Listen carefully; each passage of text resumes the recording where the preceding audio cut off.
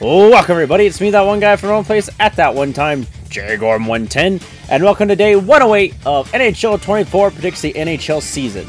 Now, yesterday we only had one game played between the Nashville Predators and the Ottawa Senators, and we got the prediction of Nashville beating Ottawa, which that did not happen.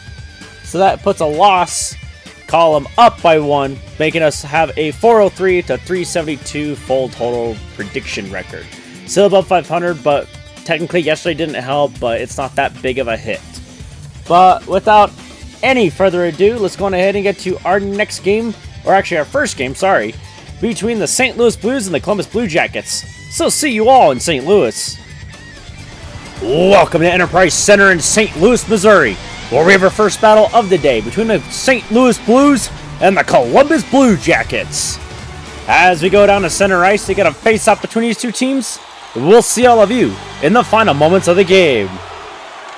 Here we are with 30 seconds up between Columbus and St. Louis as the Blues are down 2-4 against the Blue Jackets and are trying to get a goal here, but Merlinskins is saying no.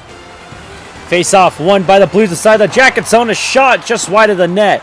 Fantilli now has it, but tries to pass and it fails. Buchnevich takes a shot. Had Kyrou open and didn't take the pass. Shen passing around and Danforth steals it, looking to get it out of the zone.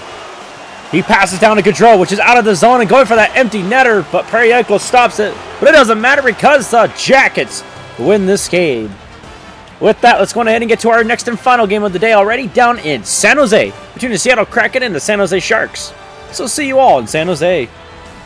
Welcome to SAP Center at San Jose in San Jose, California, where we have our next and final game of the day between the Seattle Kraken and the San Jose Sharks. As we go down to center ice to get a face-off between these two teams, we'll see all of you in the final moments of the game. Here we are with 30 seconds up between Seattle and San Jose as the Kraken have a 4-0 lead against the Sharks, and this looks like this game is out of hand for San Jose, even with Tanev taking the puck for the Kraken. Here to Wenberg, looking to shoot, pass it to Schultz, and a goal! And an excellent execution for the Kraken here with great pass teamwork, creates a 5-0 lead with less than 20 seconds to go in the game. So with that, actually decent, cool goal, that's it for us here, because we already know who wins this game. So at that, that's it for today. Check back in tomorrow to see if these predictions are right. And with that, it is me, that one guy, won the throne place at that one time, excuse me, JGorm110, and I'll see all of you tomorrow.